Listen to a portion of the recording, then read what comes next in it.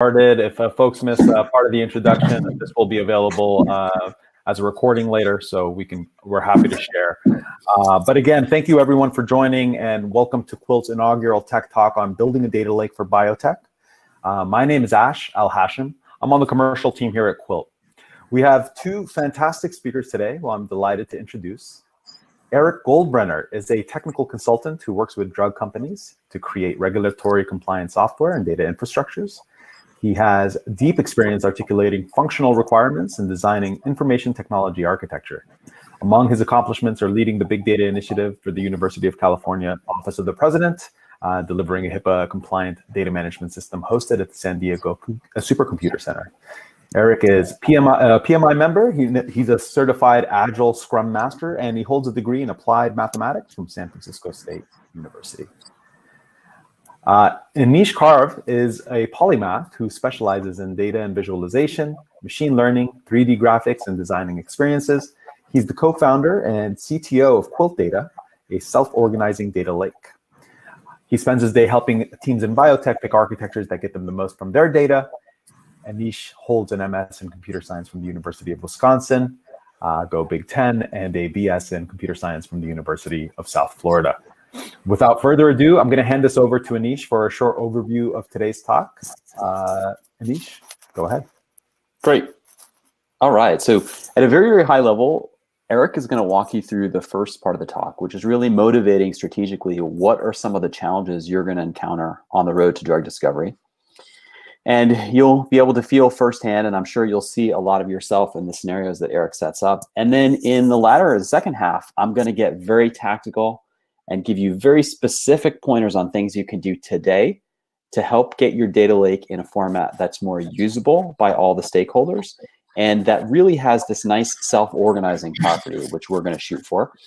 And at a very high level, even if you're listening and you're outside of the biotech domain, I think you're going to find that these tips and tricks, or this survival guide that we give you, really works across verticals. That's going to be energy, machine learning, transportation, biotech. The principles really are the same across all those verticals. And I'm going to hand it over to Eric now. And Eric, would love if you can kind of sort of motivate the big picture for us. All right. Thanks, Anish. So I want to tell you a little story about drug discovery. You're probably familiar with it. It starts out with Doc. Doc does his academic research. He reads the journals, and he comes up with an idea. His idea is if he could hit a biologic target, then he could control how cells behave, or perhaps neutralize cells, do something that's beneficial. So he thinks about what target he might want to hit. Let's say it's a particular protein on the surface of a cancer cell. Does a little proof of concept and presents his ideas to financiers, venture capitalists. Maybe there's some sort of internal review board at his company.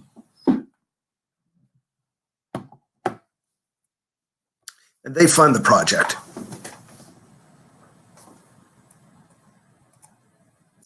So he takes the financing and he purchases the equipment that he needs to set up a lab. Researcher comes on board. They outsource some of the work to a contract lab. He has collaborators. And pretty soon there's chaos. Problem is there's no data architecture. They all need to share access to the same data, but there's no particular process in place to make it happen. There's no SOP for collaboration. Their workflow is too complicated. They are putting a lot of money into applications and storage, but they're not using those consistently throughout the enterprise. And so data is being saved to multiple locations. There's no authoritative reference copy. The scientists are emailing their data files back and forth. Meanwhile, there's no genealogy tracking or version control on it. The access controls that they have in place are hindering people from actually getting to the data when they need it, but at the same time, it's not really providing real robust security. Bottom line is, researchers can't find their important data. So Doc asks IT for help. And IT says, here's what you need to do. You need to put all this data in the cloud. We're going to build you a data lake in the cloud. You're going to throw all your raw data and files into a bucket. You're going to assign each document a URL, and we're going to tag each document with metadata. We're going to know its source, its format, timestamps, versions, who owns it, and most importantly, the content. We'll attach access control lists to the owner's identities, so we'll have security in place. And when it comes to the content, we'll automatically read these files and generate a content catalog for you that you can search. You search by keyword. It doesn't matter if you know the actual keyword. It'll be smart enough to understand synonyms because we're going to derive this metadata automatically from your content. And then we'll have a definitive reference source of all your data, and we'll connect all of your third-party applications to it. It's going to look kind of like this. The applications talk to the API, the data's in the cloud, everything goes in the bucket.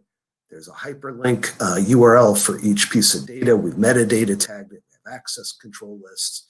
You have a catalog. You've got search. We'll give you a browsable interface so other computers can attach to it.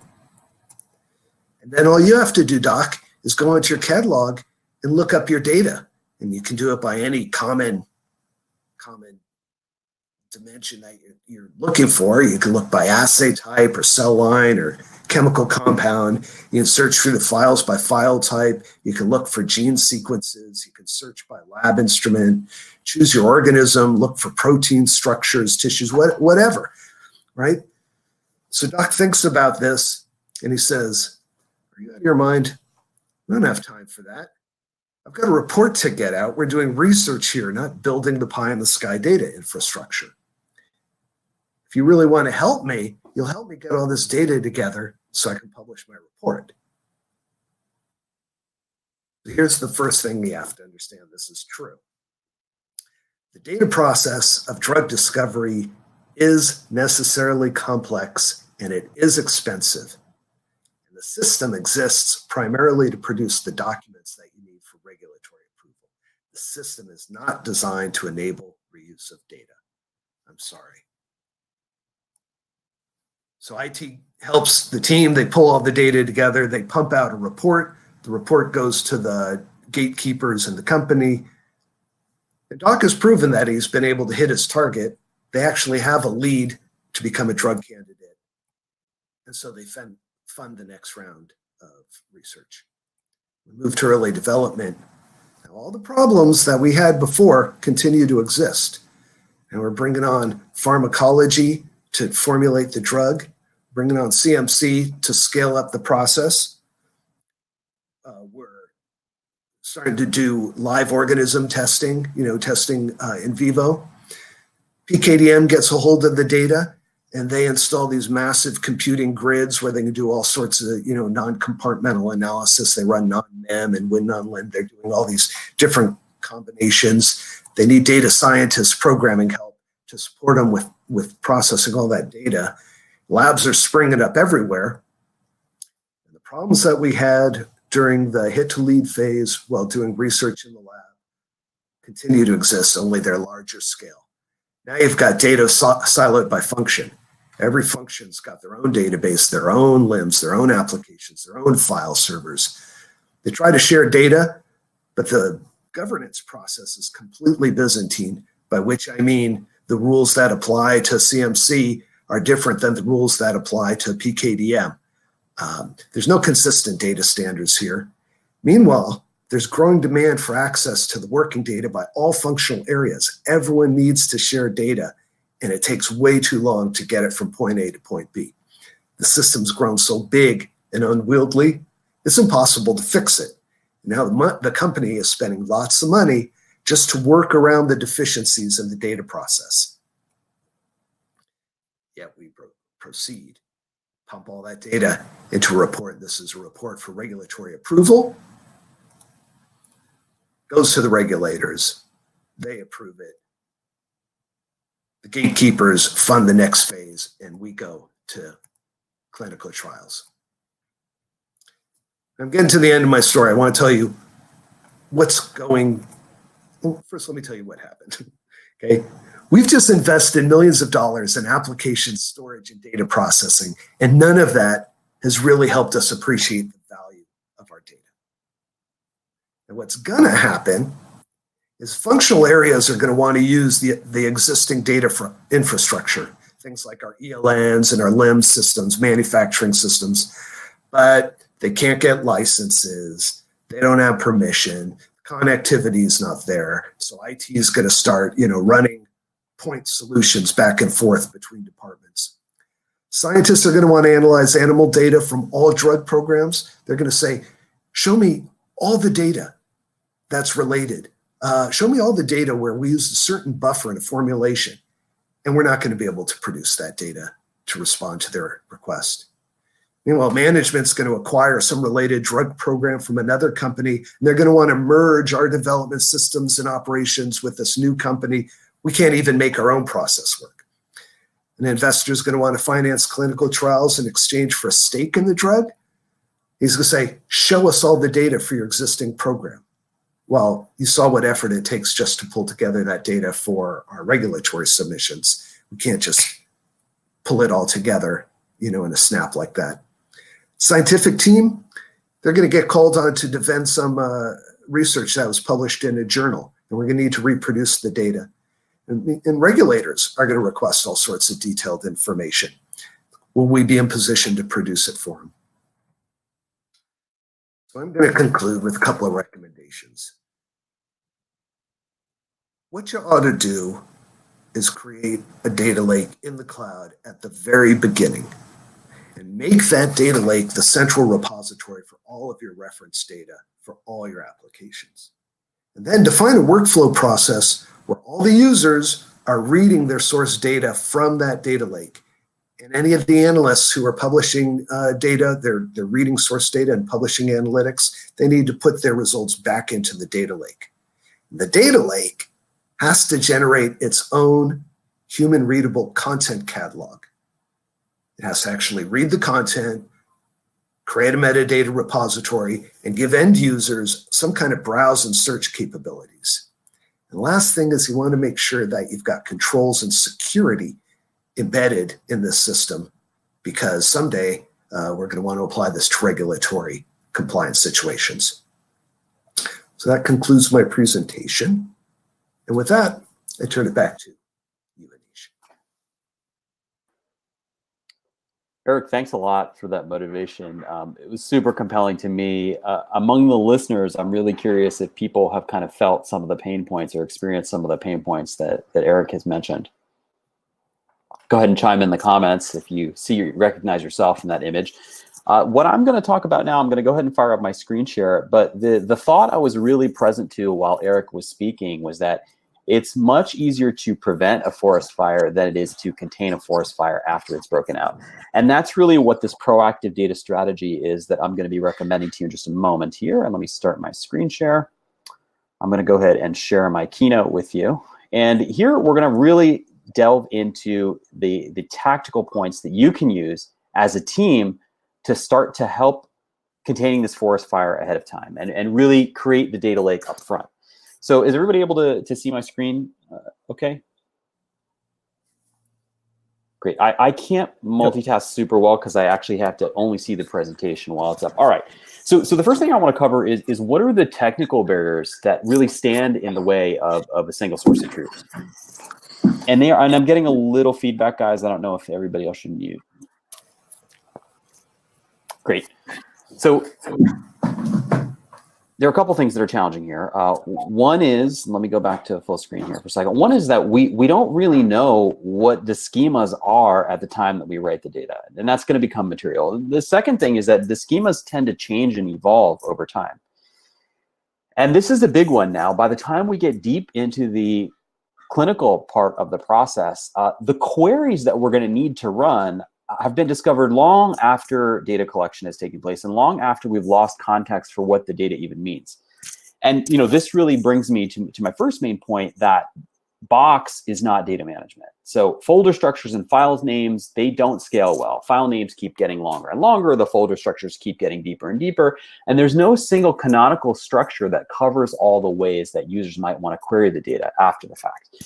The other issue that we have, I call these write-only databases. So we've got ELNs, we've got LIMS systems, we've got Box.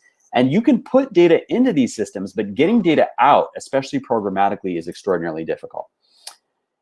The documentation is always a struggle with the data. Data in the absence of documentation quickly becomes meaningless, and there really isn't a single system that everyone can use. And so I want to start to skate you towards a solution and really outline 10 major points that constitute what I call a self-organizing data lake. And this is really the big thing that we at Quilt would like to contribute to the world is, can we move to a world where the schemas are discovered, not defined up front, and gradually refined over time? And what kinds of quality gates can we put in place so that you can move from, hey, I've got this super swampy raw data that I've received from a CRO, or super swampy raw data from the sales team, from the bench science team, just Excel files dumped in Box, to highly curated and trusted data sets that you can make business decisions off of. What can we do to embed the documentation in the data and really take advantage of something that has become indispensable in the world of code, and that is pure functions and immutable data.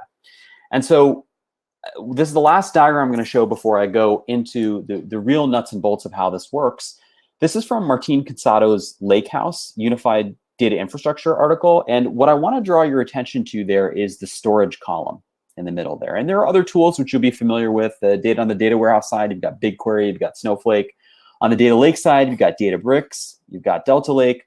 But below that, what's really missing from the industry is a principled process that lets you control your data in discrete life cycles as you move from swampy collections in Box to things that are ready for Snowflake and ready for the rest of the data warehouse.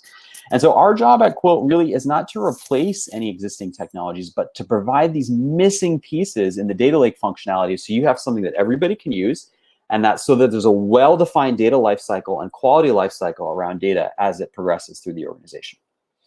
So I'm going to go through these 10 principles. I won't read them to you. I'm just going to jump right in.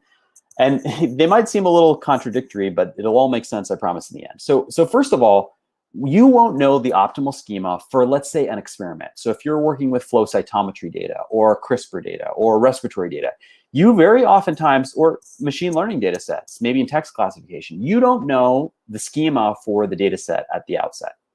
And data sets are highly multimodal, which means you're going to have unstructured data, structured data, semi-structured data all mixed together.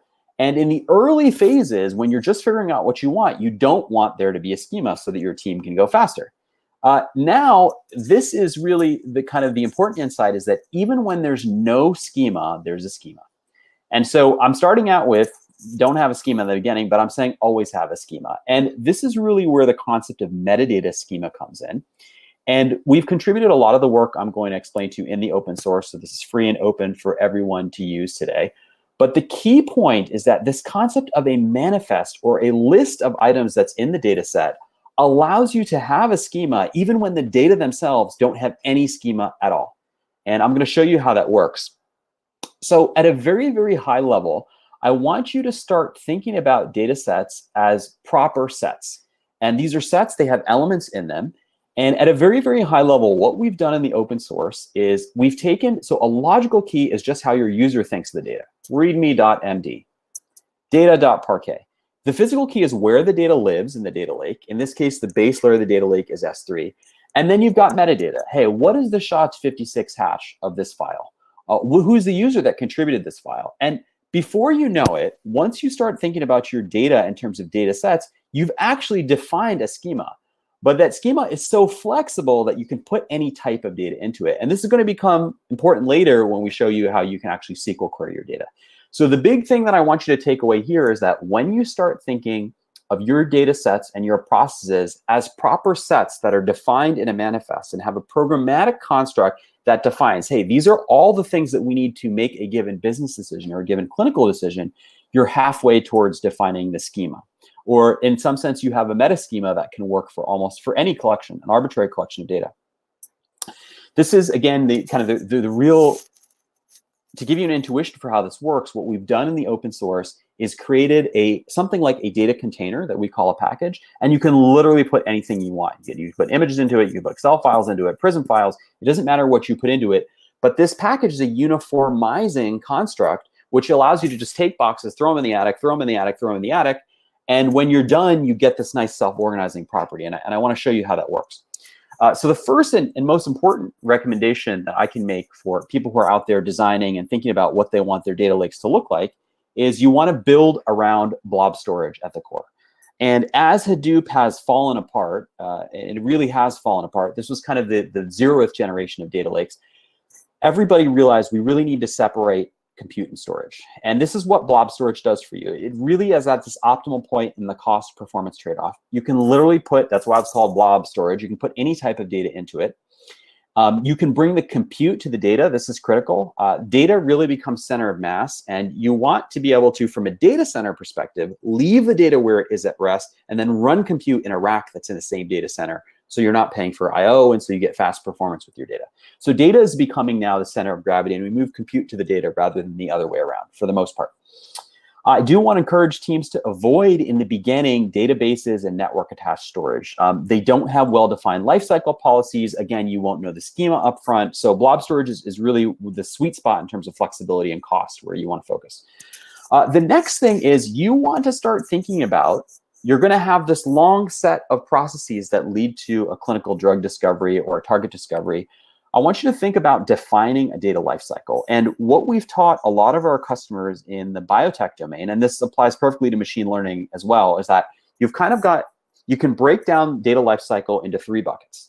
And at the very initial bucket, you have this super swampy data. I'm not sure what it is. There's no schemas. There's no documentation. And as we move that data set up to production across multiple buckets, we start to harden the schemas.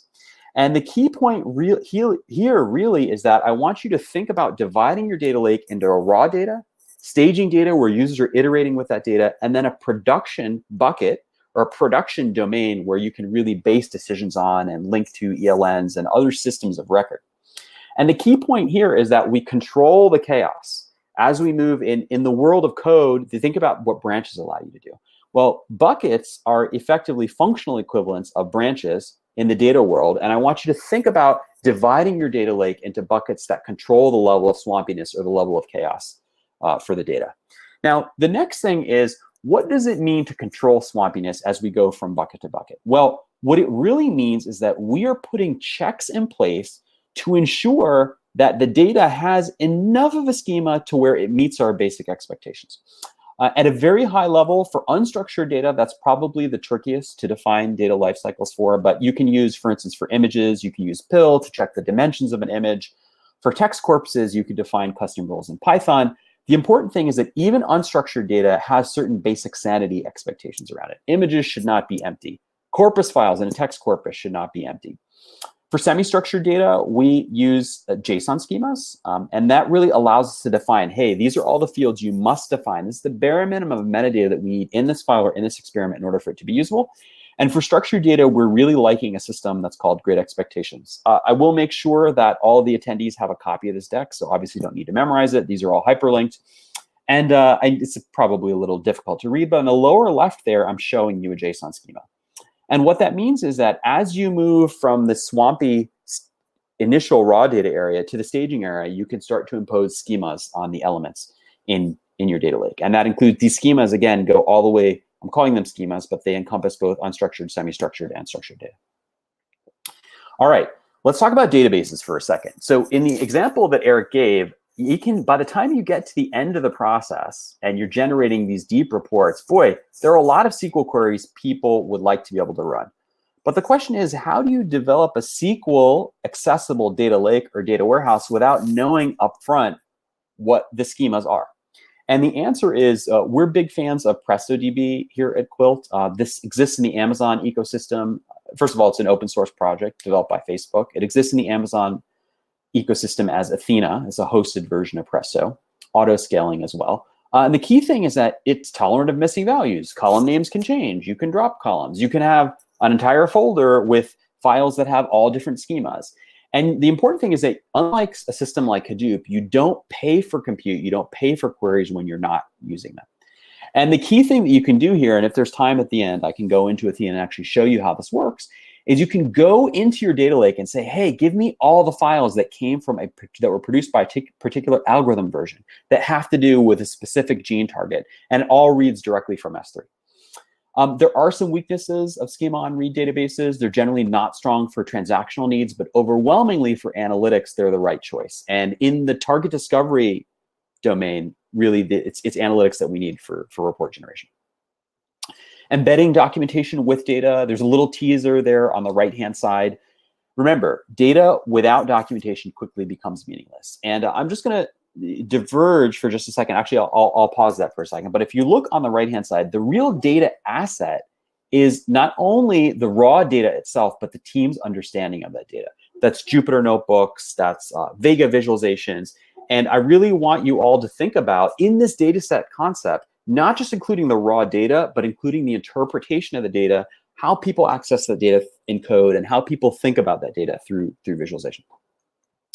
Indexing metadata for discovery. Again, when we get to the demo part, I'll actually show you how this works. But Elasticsearch is excellent for this. One thing you may notice right away, I've talked a lot about the separation of compute and storage.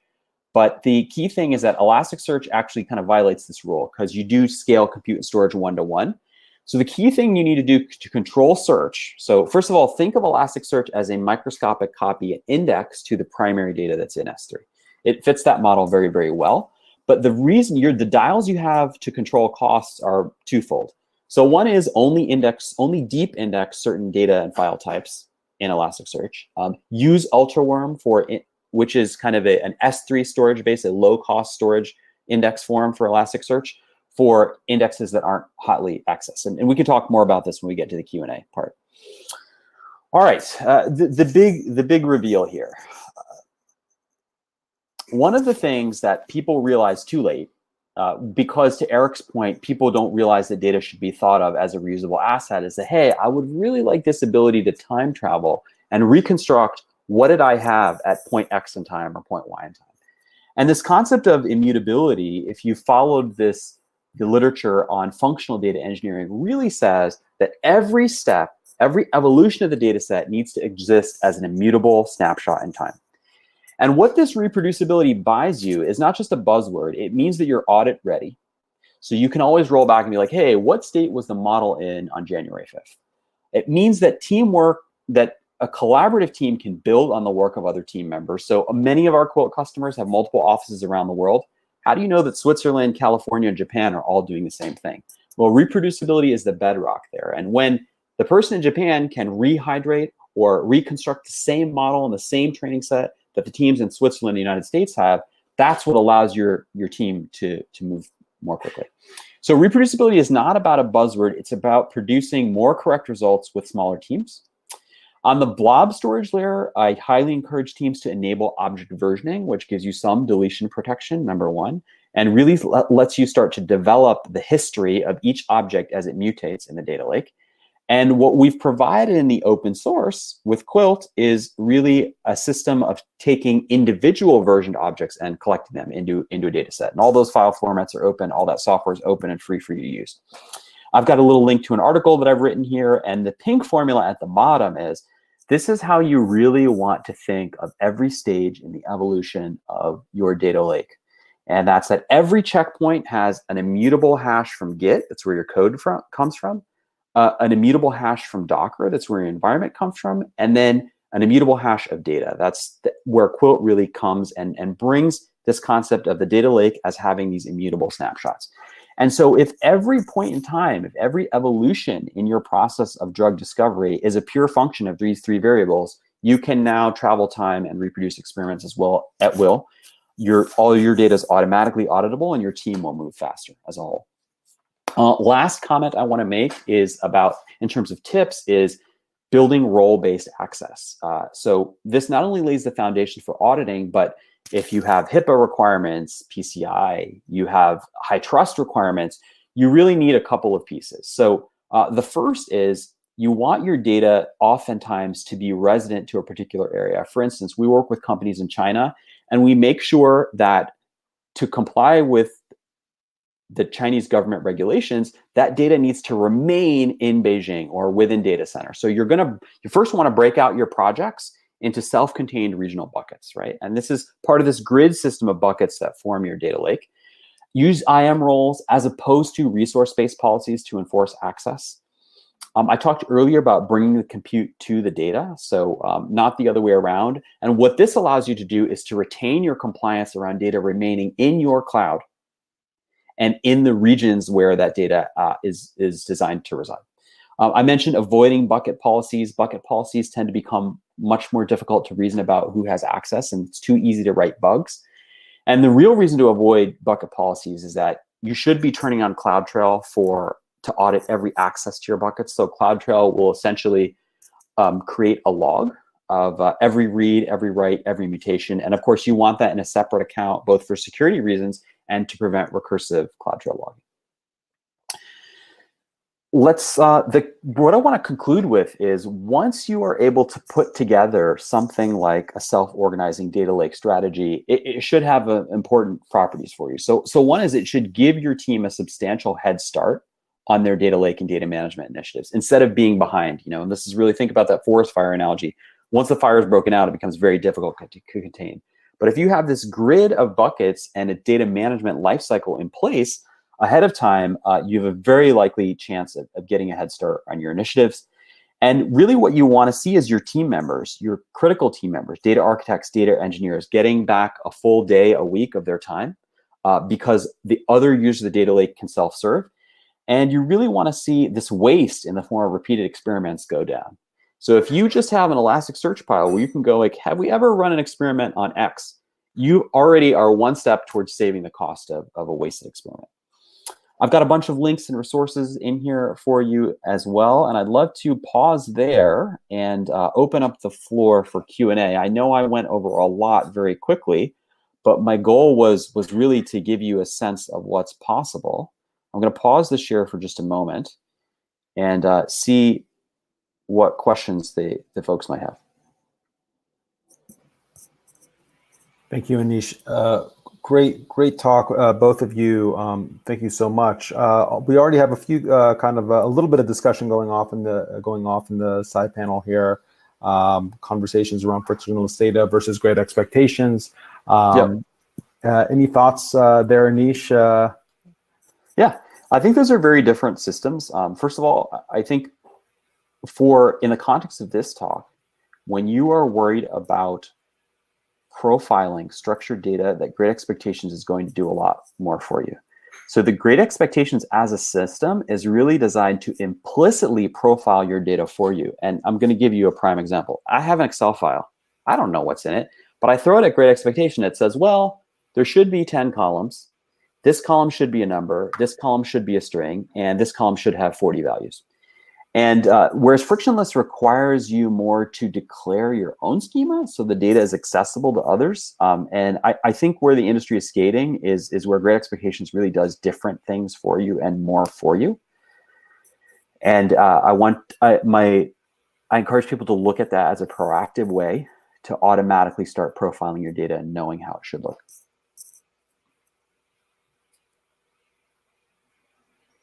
I see the Lion King reference from Gwen there on the circle of life and data. And it's true in that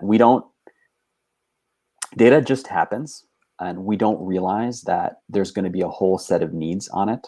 We might need to erase some of the data. We might need to reproduce some of the data. And that's really what the value of proactively thinking about data lifecycles is. Good Tables, by the way, I'm just seeing Kevin's. Good Tables is closer to Great Expectations, although I don't have as much experience with it. Any down and dirty questions we can answer about S3 or compute? I'd love to hear from the audience. What are people running analysis in today? So do people get asked to make PowerPoint decks? Do you have to hand edit an Excel file? How are you generating analyses today?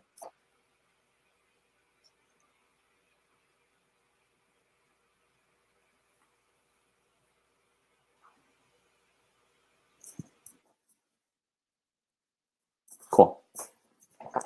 I see R Markdown. and web apps. Okay, great. Let's talk a little bit about that. So those are both perfectly acceptable forms. And I think the key thing there, I'm just going to pop up a screen share here for a second. I think the key thing there is treating R Markdown as an asset. So there's one problem. Oh, Prism and GraphPad, right?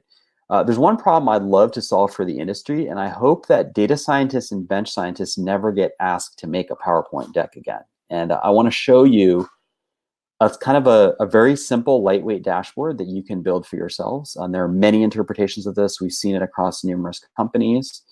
All right, so hopefully you can see my screen here. And just give me 1 second. Is this?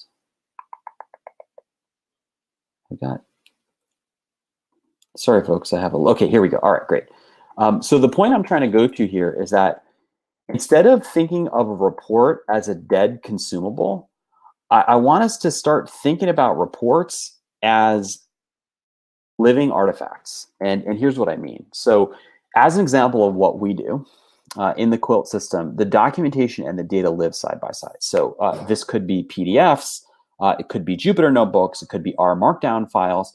And once you start to add these to the data collection and you have a system where non-technical users just come in, even if I don't know anything about Jupyter, I can be like, oh yeah, okay, here's what's happening. This is the geometry collection. This is actually zip code data that we're looking at, and here's the data for Alabama. This, we think, should replace PowerPoint slides. And I'd love, if that's controversial, I'd love to hear that. Our vision really is that users can generate dashboards one time using primarily Jupyter notebooks right now. I think we'll have an expanded R story in the near future, but generate dashboards one time and then version those dashboards as the data mutates. And instead of a PowerPoint presentation, you should share this with the organization and be like, all right, here it is. Here's the data. Self-serve, dig in. And then any questions that people have, they can look at the data, they can look at the dashboards. There'll always be this gap where you need to run proper SQL, but I think that's our vision for getting rid of PowerPoint and sharing live data dashboards. I see web apps from Diego. Diego, are those hand-rolled web apps that you're writing, or is there like a toolkit that you're using?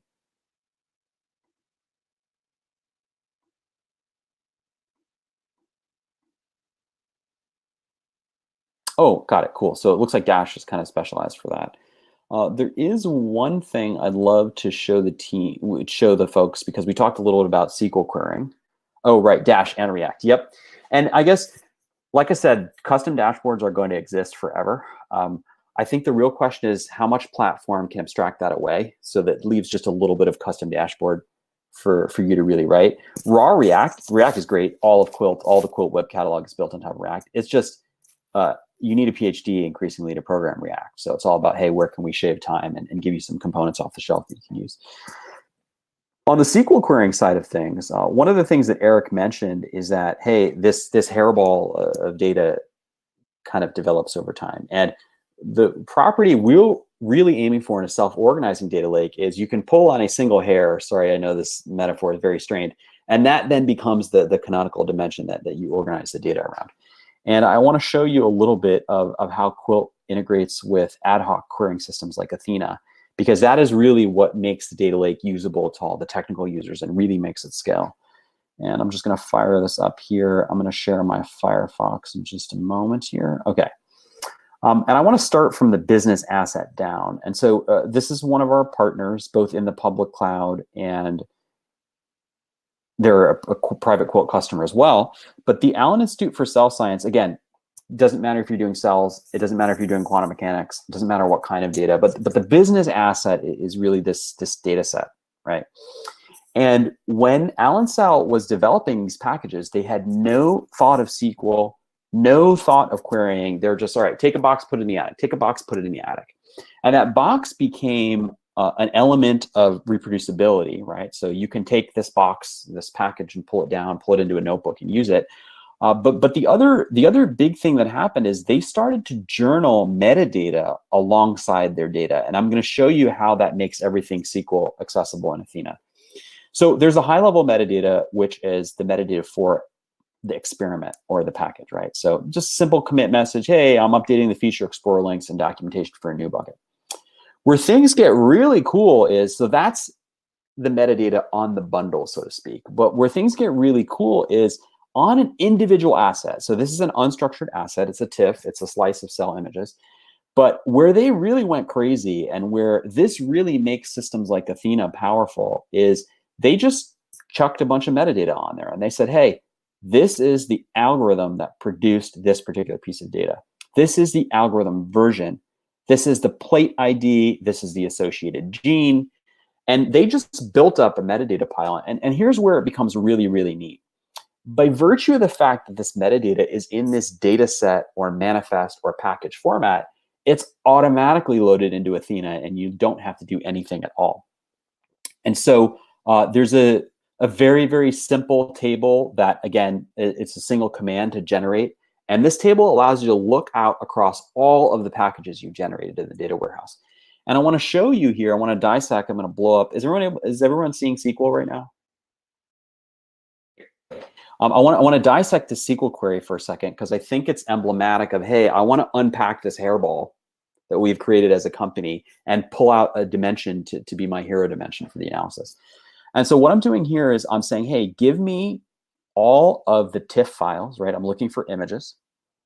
And that were produced by algorithm version 1.3.star, and that contain a given cell index. Okay, so again, these could be any dimensions, algorithm version, pipeline version, related dimensions in the data warehouse.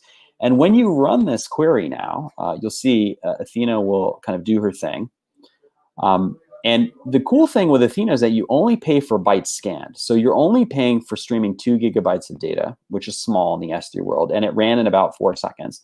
And what you get back is this cross-cutting concern. You've now reorganized the hairball, and now you can look at the data along any dimension that you wanted to look at it from. And this is really digging into that manifest format and pulling out all of the facets that match without knowing the schema ahead of time, and with the schema potentially even changing over time. Great. Is there? I feel like we've looked at the high points. Are there any of the kind of 10 pointers we gave around building a self-organizing data warehouse that people would like to dig into?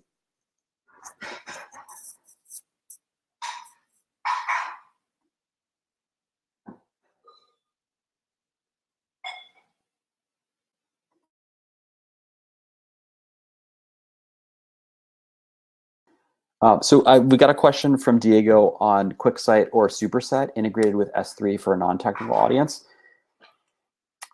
Let's see. Let me talk about Superset because that's the one we have the most experience with.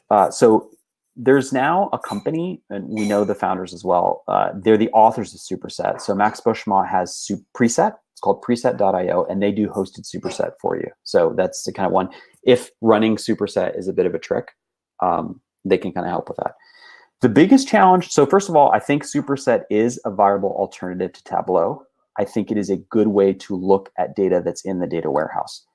Here's the biggest hurdle you're going to hit.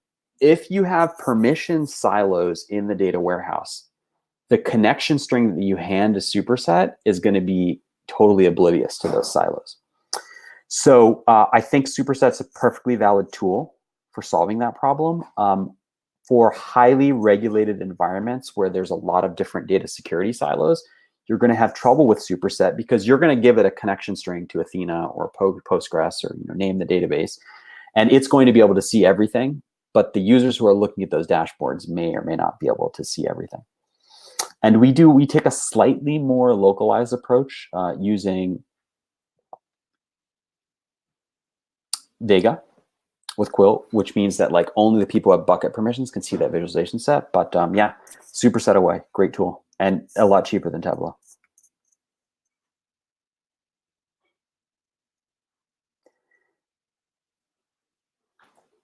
Good. Well, I feel like we've covered a lot. I hope we've given you a lot of resources for thinking about how to build more resilient data systems. The real keys to a self-organizing data lake are around schema flexibility, and then being able to bail yourself out of the hairball after the fact. with the schema on read database.